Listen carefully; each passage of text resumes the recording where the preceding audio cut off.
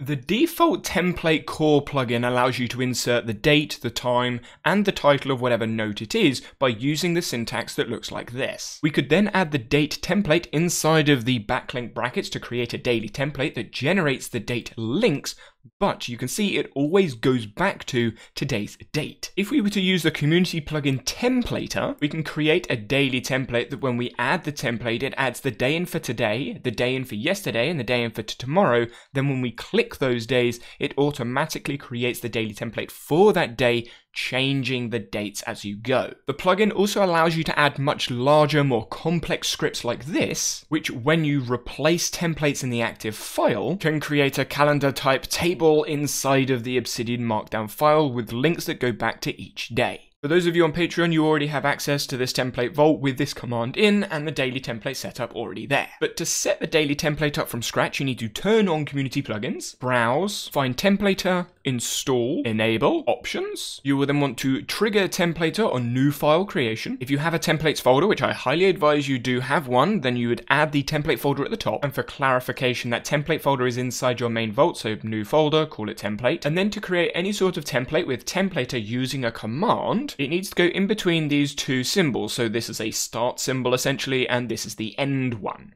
When you start typing TP dot, it will then activate the templater auto selection. In this use case, I want to use the date, and then I can either use tomorrow, yesterday, weekday, but I'm going to use now. And as you can see in this window, there are different things you can add to now. So you can add a format, you can add an offset, you can add a reference, and then you can add a reference format. To start with, I'm just going to add a format, so this is year, month, day. Now I want this to be a link, so I'm going to put it in square brackets. Now when I push an open daily note, it's going to create days and then automatically add today's date, which is this.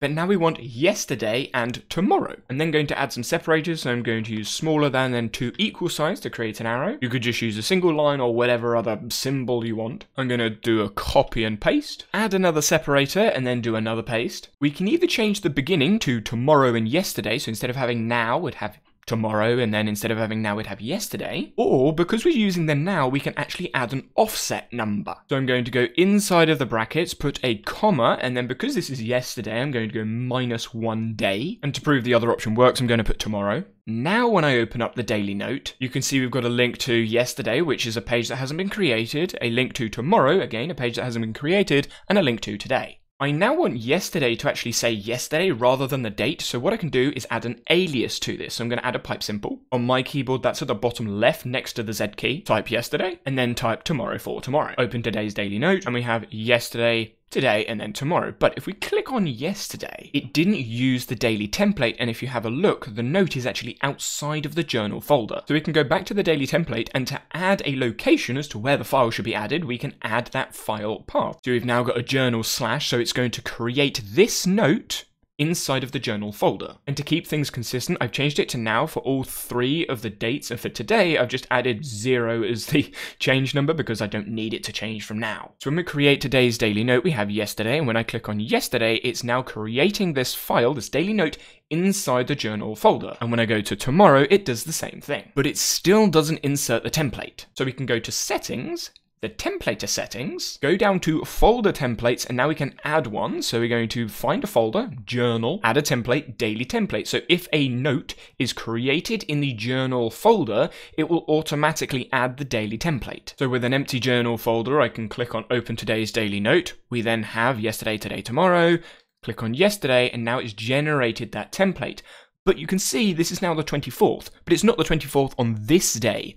So it's generated the same daily template for today for yesterday. What this then means is because it's the 23rd, this tomorrow is not going to be the 24th, it's actually going to be the 25th. And that is obviously a problem because now we have the date for the same thing for 3 different days, which obviously isn't right. And this is where we can use the reference and the reference format from the now option rather than today or yesterday. So if we go into the brackets of the now section, type TP dot, but what can we actually reference? And I will leave a link to the documentation in the description below, but we actually want to reference the file. And when we look through the file information, I actually want to find the title. Because we're using the daily notes template plugin, it's going to create the note with the date it is, the current date, meaning we can use the date from the daily note as a reference to where they need to add or take away this one from. So inside the brackets of now, we're going to add a comma, TP file title, then add the format to make sure it's the same, do the same for tomorrow, and we also want to add it to today to make sure that it is actually today. Now when we create the daily note, we've got the same output, but if we push yesterday, it's going to create the 23rd in the journal folder